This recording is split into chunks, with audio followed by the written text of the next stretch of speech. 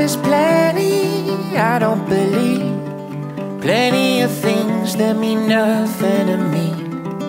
But if there's one thing I know to be, oh, I know what you mean to me.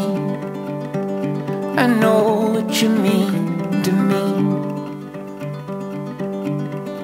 You've got a story I wanna read. You've got a meaning that matters to me. I know there's many more to be seen, but I know what you mean to me. I know what you mean to me.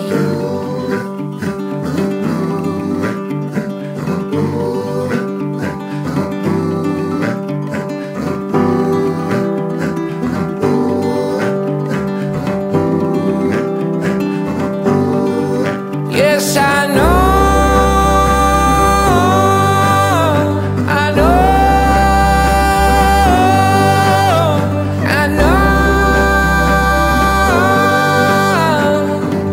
What you mean to me. You keep me steady, ship on the sea. You anchor me down and you float next to me. Honey, I'm ready, I know what I need, and I know what you mean to me. I know what you mean to me.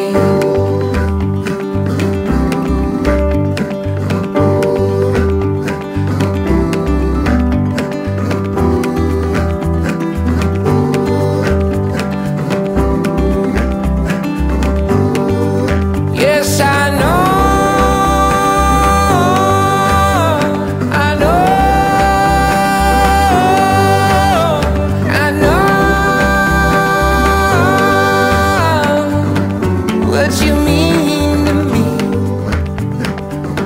What you mean to me. What you mean to me.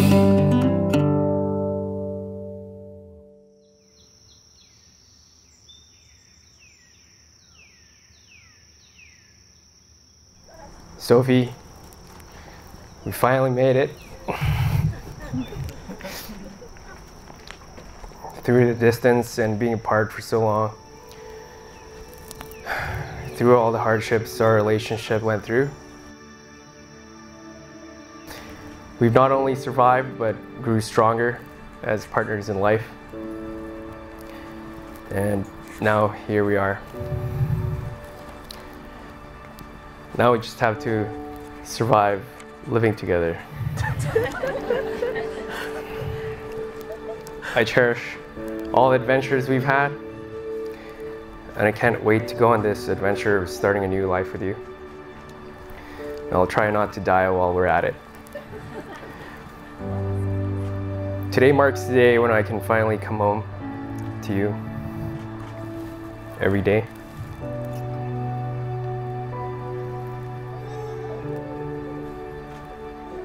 I've been waiting for that for a while.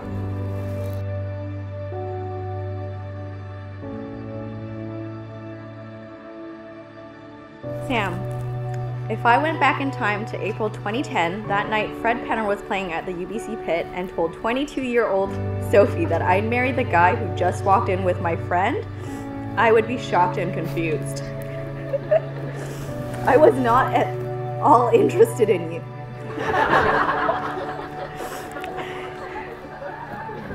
Yet here we are, same place, nearly 9 years later. Our nearly decade-long relationship hasn't always been easy.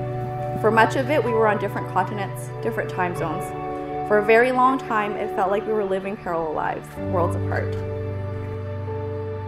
But when our relationship was in a really dark place, you found yourself in a coma, and it was nearly perfectly timed. I remember the day before you woke up. I had been sitting in the corner of the room, feeling so distraught and scared that you would never wake up. The nurse came in to roll you out for an MRI, and suddenly the room was empty.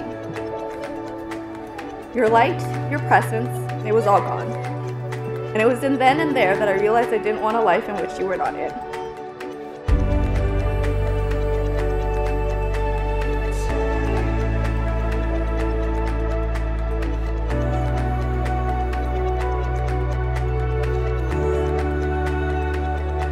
Today feels much like that first time I told you I loved you.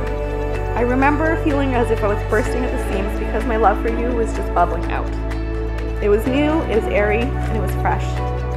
But my love for you today is different. It's deeper. Our love has been sanded down and carved out by our experiences, and I'm dedicated to making us the best version of ourselves. I vow to be on your team, to show you kindness and patience when things are rough. I promise to create a love that is strong and to support and embrace your dreams. Like that 20-year-old self who could have never fathomed standing here with you today, I also can't imagine what's to come.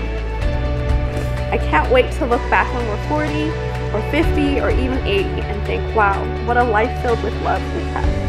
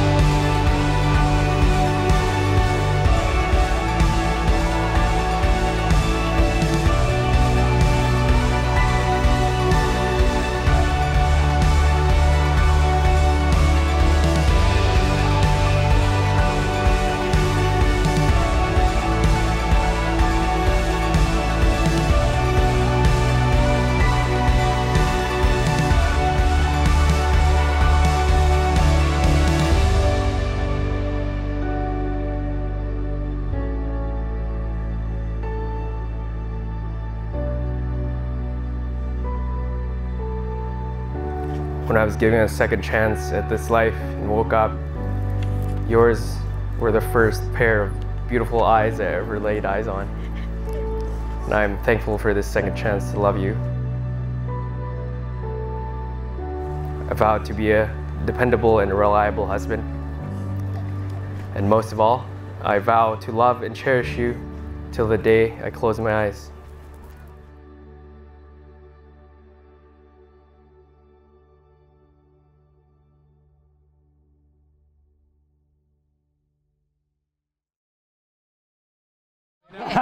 Marriage is like a pendulum. There are swinging rises and falls.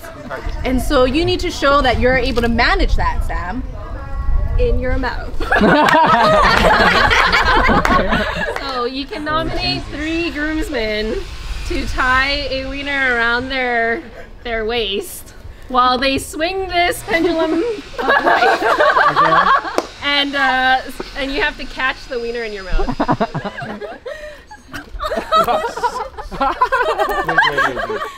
Wait. Yeah!